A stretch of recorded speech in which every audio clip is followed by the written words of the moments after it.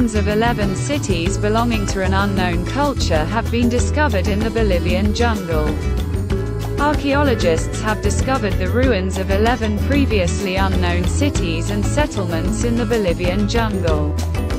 The landscape revealed by LiDAR technology showed interconnected settlements and urban centers, monumental structures, dikes and canals that often stretch for miles in a straight line across the plains. According to the researchers, these structures were created between 500 and 1400 and were built by members of a hitherto unknown culture called HqFA8. Using helicopter-mounted LiDARs, a team of mostly European archaeologists scanned a large area of present-day northern Bolivia. Archaeologists have discovered the vast ruins of Amazonian cities and settlements once inhabited by thousands of people. In total, the terrain scanning technology imaged 26 settlements hidden under seemingly impenetrable vegetation. 11 of them were previously unknown to archaeologists. The study area was in the Llanos de Mojos, or Llanos de Moxos, region in the Beni department in northern Bolivia. Of the 11 previously unknown settlements, 2, named Cotoca and Landivar, are large settlements. They seem to have once been vibrant communities with their own ceremonial architecture and water management infrastructure of canals and reservoirs. In Cotoca and Landivar, the team discovered huge earth mounds up to 22 meters high.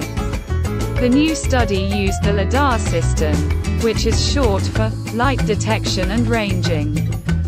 It is a measurement method based on irradiating the target with a laser and registering the reflection with sensors. Differences in the return time of the reflected light beam and the change in wavelength are used to create three-dimensional terrain models. Thanks to this breakthrough technology, which has taken a high place among the tools useful to archaeologists by storm, you can see the topography of the land without the top layer of vegetation. LiDAR penetrates the tree canopy and reflects the three-dimensional forms of archaeological features hidden beneath the vegetation. Researchers can digitally remove trees, plants, and even water from images, revealing hidden structures. LiDAR has already proven its usefulness.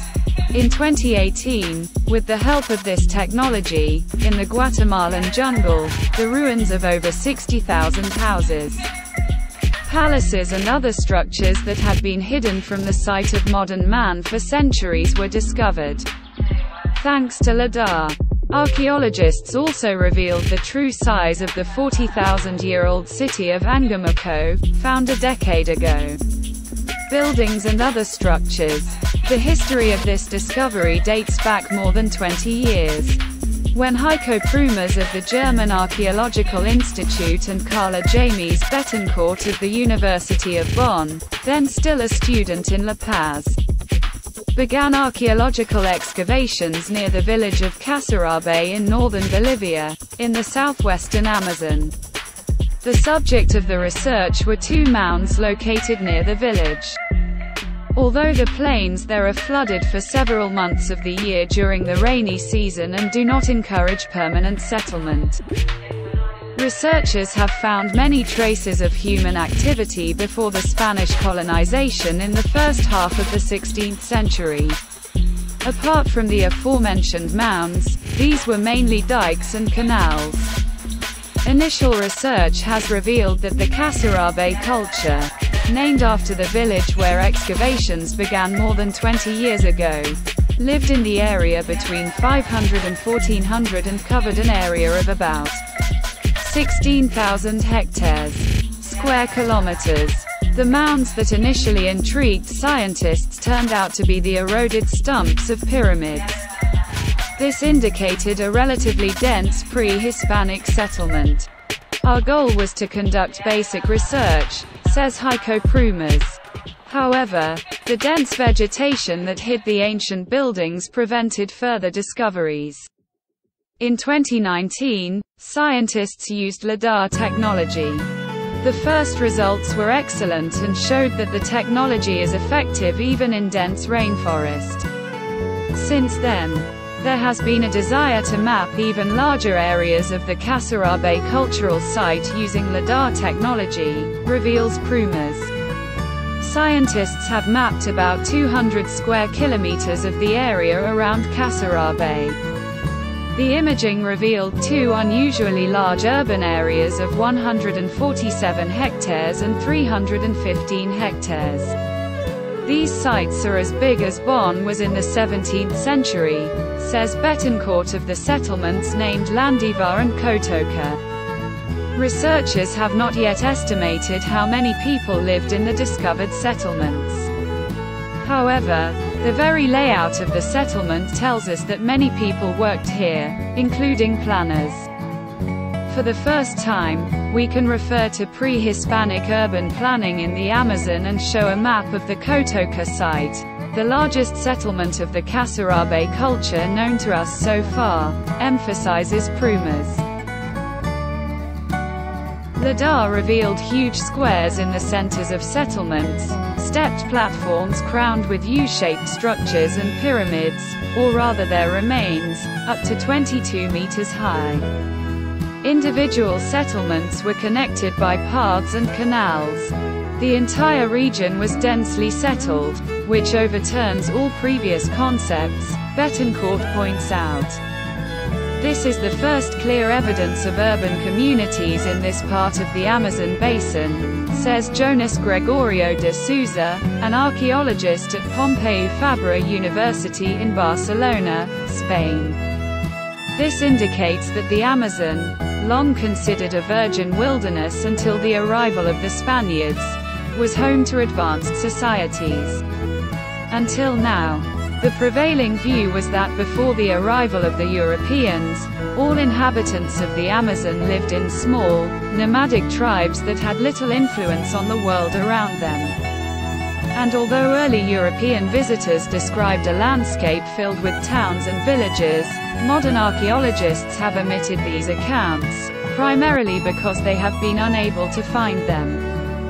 Various scholars have argued that the nutrient-poor soil of the Amazon was not sufficient to support large-scale agriculture. However, over time, the thinking of archaeologists began to change. After 2018, when deforestation at the southern end of the Amazon rainforest uncovered hundreds of large, geometric mounds that hinted at ancient organized societies capable of thriving in one place for years, the old concepts were hard to sustain. Researchers emphasize that with all the euphoria associated with mapping and the possibilities offered by LiDAR technology, the real archaeological work is only just beginning. The aim of the researchers is to better understand how the discovered settlements, especially the two large centers, functioned. Scientists are also interested in why cities and settlements were abandoned. Radiocarbon dating revealed that in about 1400 HqFA8 was abandoned. We don't have much time. The spread of agriculture is destroying pre-Columbian structures in the Llanos de Mojos region every month, including mounds, canals and dikes, says Betancourt. An ancient tooth found in Laos reveals Denisovans' secrets. A molar found in Laos may be the first material evidence that an extinct human species known as the Denisovans traveled long distances and was able to adapt to different climatic conditions. A fossilized tooth found in a cave in northern Laos may belong to a Denisovan girl who died between 131,000 and 164,000 BCE years ago. If the scientists' predictions are confirmed, it will be the first fossil evidence that the Denisovans, an extinct human species that coexisted with Neanderthals and modern humans, lived in Southeast Asia. The girl's molar is just the second fossil associated with the Denisovans found outside of Siberia. Its presence in Laos supports the idea that the species had a much wider geographic range than previous fossil records indicate. We've always assumed that Denisovans were present in this part of the world, but we've never had physical evidence of that, said study co-author Laura Shackelford, a paleoanthropologist at the University of Illinois. It's proof that they were really there, he says. Denisovans were first identified in 2010, when scientists obtained a DNA sequence from a finger bone found in Denisova cave in Siberia.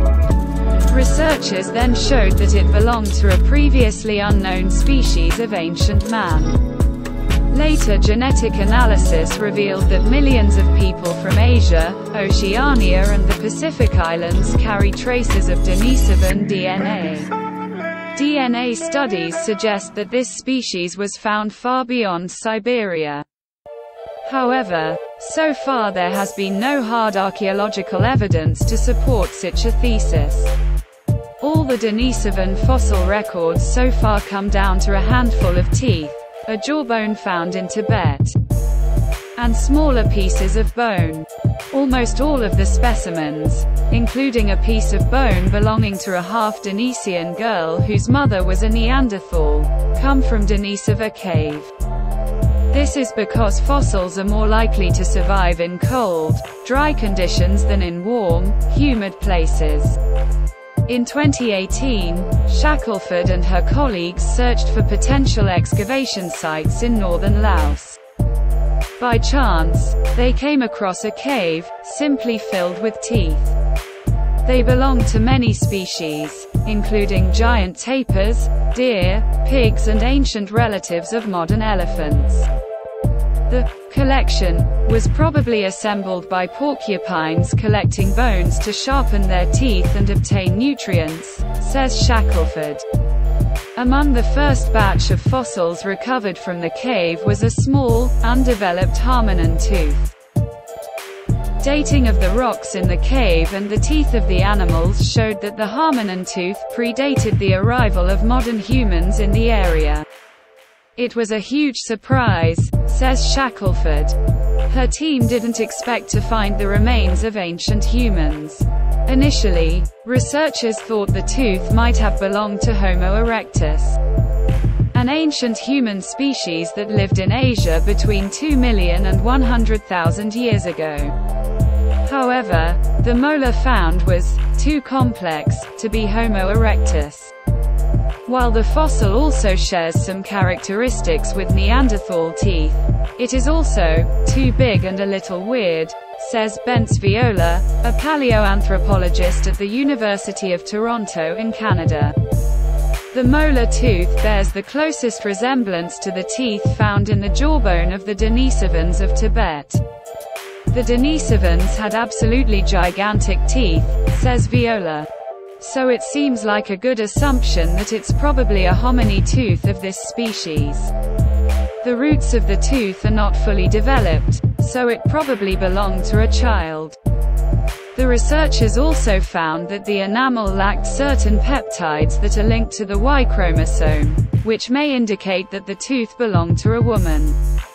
Katerina Duka, an archaeologist at the University of Vienna, says that reconstructing the identity of a person whose bones have lain in tropical conditions for thousands of years is a real challenge. Without more fossils or DNA analysis, we can't actually tell if this single and poorly preserved molar belonged to a Denisovan, he says. But Viola says the discovered molar is, in the right place and time, to belong to a Denisovan. If confirmed, it would turn out that this species was able to adapt to different environmental conditions. At the time of the death of the tooth's owner, the area was lightly forested and had a temperate climate, quite different from the freezing temperatures faced by the Denisovans in Siberia and Tibet. The ability to live in different climatic conditions would distinguish Denisovans from Neanderthals, whose bodies were adapted to life in colder places, and make them more similar to our species. Even with the uncertainties, this discovery is likely to encourage other researchers to look for ancient human fossils in Southeast Asia, says Viola. When we started looking in Laos, Everyone thought we were crazy, says Shackelford. But if we were able to find things like this tooth, which we didn't even anticipate, then there's probably more to be found.